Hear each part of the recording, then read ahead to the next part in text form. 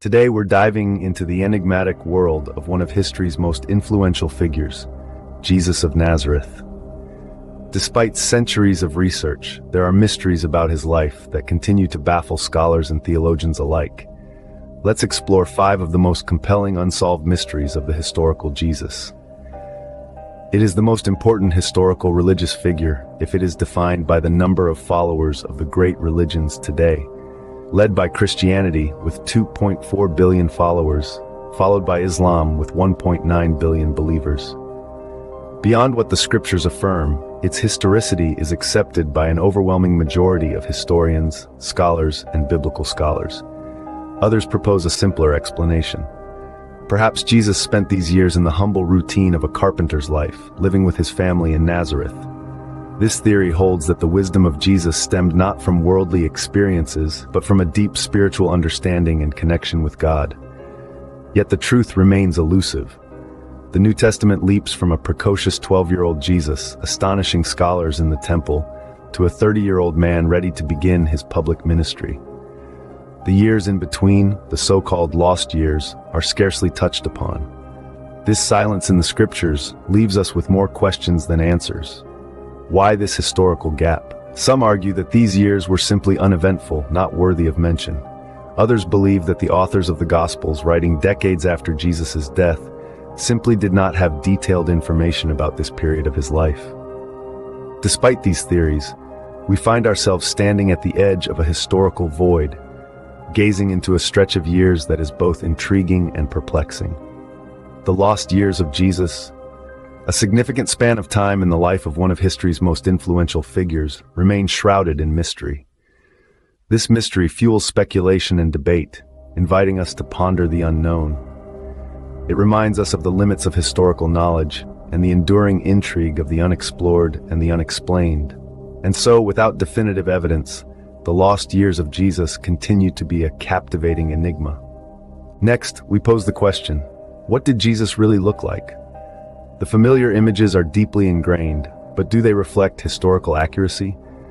The truth is, we simply don't know. There are no contemporary descriptions of Jesus' appearance. The Bible, our primary source of information about Jesus, is notably silent on this topic.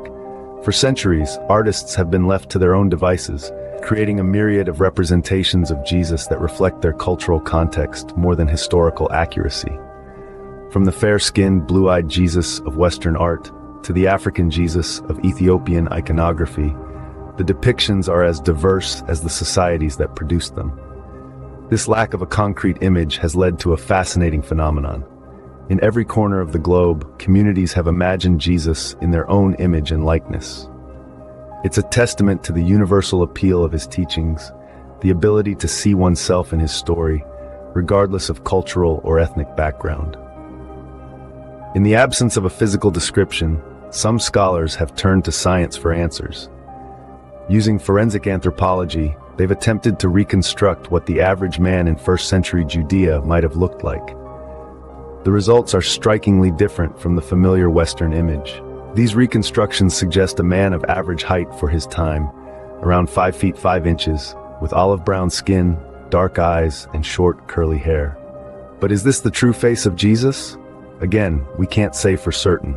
It's a best guess, an educated estimation based on the general population of his time and place.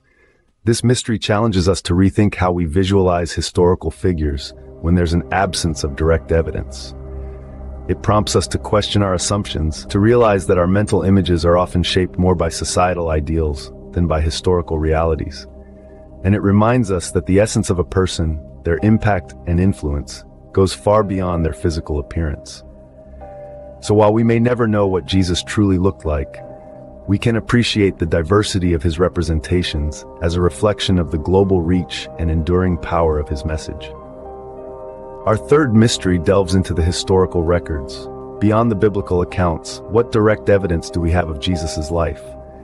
This question takes us on a journey into the annals of ancient history, where we encounter brief references to Jesus by historians such as Flavius Josephus and Cornelius Tacitus. Josephus, a first-century Jewish historian, makes a fleeting mention of Jesus in his work Antiquities of the Jews. Yet, his account, written decades after Jesus' death, is mired in controversy due to suspected later additions by Christian scribes.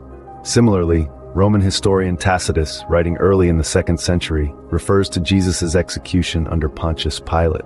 However, his account too comes long after Jesus' death and offers more about the early Christian community than Jesus himself.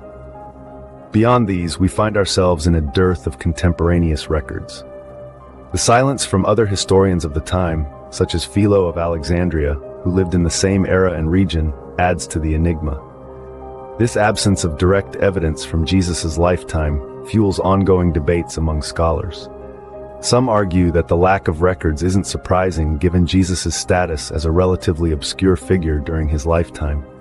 Others propose that records may have once existed but were lost or destroyed over the ensuing centuries.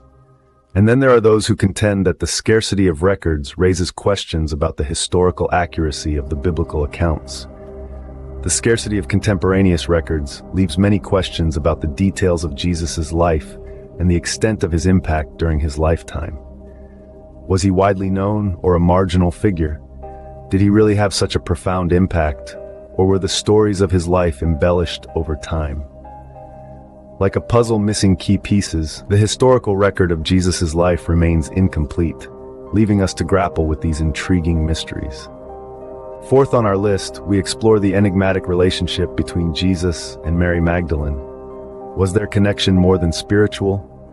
The Gospels provide some insight into their relationship, but the full extent of their bond remains elusive and a subject of much speculation. Mary Magdalene is a prominent figure in the New Testament, appearing in all 4 Gospels. She's portrayed as a devoted follower of Jesus, being present at his crucifixion and the first to witness his resurrection. But was there more to their relationship than what is portrayed in these texts? Several non-canonical texts, including the Gospel of Mary and the Gospel of Philip, suggest a deeper connection. The Gospel of Philip, for instance, describes Mary as the companion of Jesus, a term that can imply a marital relationship. However, these texts were written much later than the canonical Gospels, and their historical accuracy is debated. In the Gospel of Mary, it's suggested that Mary Magdalene had knowledge that the other disciples did not. This has led to speculation about a unique, possibly intimate relationship between her and Jesus. However, the term intimate may not necessarily mean a romantic or marital bond. It could also imply a deep spiritual connection. The theory of a marital relationship between Jesus and Mary Magdalene gained popularity with the publication of Dan Brown's novel, The Da Vinci Code. While the novel is a work of fiction, it sparked renewed interest and debate about the nature of their relationship. However, mainstream biblical scholars and historians generally dismiss the idea of Jesus being married to Mary Magdalene. They argue that if such a significant event as Jesus' marriage had occurred, it would have been recorded in the canonical Gospels. Despite these arguments, the exact nature of Jesus' relationship with Mary Magdalene remains a topic of curiosity and controversy. Like many aspects of Jesus' life, it's shrouded in mystery, leaving room for interpretation and speculation. Our final mystery revolves around the Shroud of Turin. Could this be the actual burial cloth of Jesus Christ? This linen rectangle, measuring roughly 14.5 by 3.5 feet, is imprinted with the faint image of a man, front and back. The markings on his body appear to mirror those traditionally associated with the crucifixion of Jesus, sparking intrigue and debate. The Shroud of Turin, named for the Italian city where it's kept, has been subjected to numerous scientific examinations. Perhaps the most famous of these is the radiocarbon dating conducted in 1988. This test suggested the shroud was created between 1260 and 1390, long after the time of Jesus. However, some contest these findings, pointing to potential contamination of the sample. Another area of investigation is the formation of the image. Some propose it could be a medieval forgery, created using techniques available at the time. Others speculate it might be the result of a natural chemical reaction, or even a burst of radiant energy, akin to a photographic negative. The shroud's authenticity is a matter of ongoing debate. Some see it as a profound testament to faith, a tangible link to the crucifixion. Others regard it as a medieval work of art, remarkable in its own right, but not a relic of the 1st century. and still others consider it a puzzle to be solved, a challenge to our understanding of history, art, and science. There are no easy answers when it comes to the Shroud of Turin. Each piece of evidence, each theory, raises new questions. And as with all mysteries, part of its allure lies in the search for answers, not just the answers themselves. Ultimately, the Shroud of Turin remains an enigma, its authenticity a matter of faith, interpretation, and ongoing scientific investigation. The mystery of the Shroud, like the other mysteries we've explored, invites us to question, to wonder, and to seek understanding. It's a reminder that the story of Jesus, a man who lived over 2,000 years ago, continues to captivate and inspire us today.